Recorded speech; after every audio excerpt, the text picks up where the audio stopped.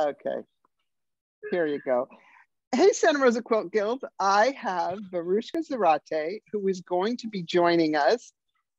Nice to see you, Veruschka, on October 20th.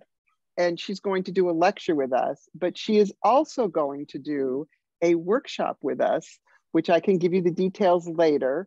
But I'm going to let Veruschka speak about it. Wow. Well, actually, why don't you speak and then I'll share my screen and we can show them what it is. Sure. Hello, Santa Rosa. I just feel very honored to have been invited to teach at your Quilt Guild.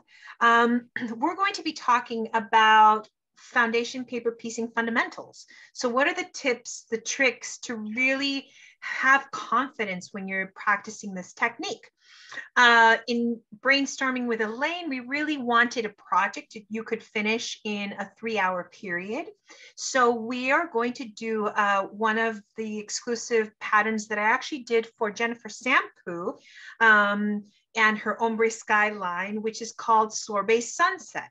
Now, what's really great about this pattern is that you can use any combination of ombres, but it really works great too with solids. So we're going to be putting together a special kit just for Santa Rosa and this pattern.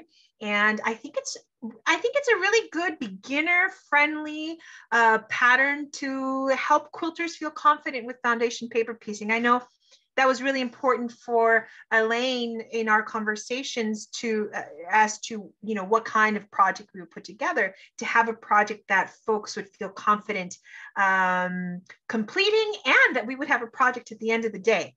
So it's pretty exciting to be able to put this together. Okay, so you want to do the big reveal? Here comes a drum roll. I'm gonna share my screen and we will show you. Here you go. There it is. There is the project, and there's also my messy desktop. But anyway, that's the project, and I will give you details later. We won't keep Veruschka on boring here too long. But anyway, thank you again, Veruschka. Thank you, Santa Rosa. To see you soon. Okay, thank you. I'm gonna stop the recording.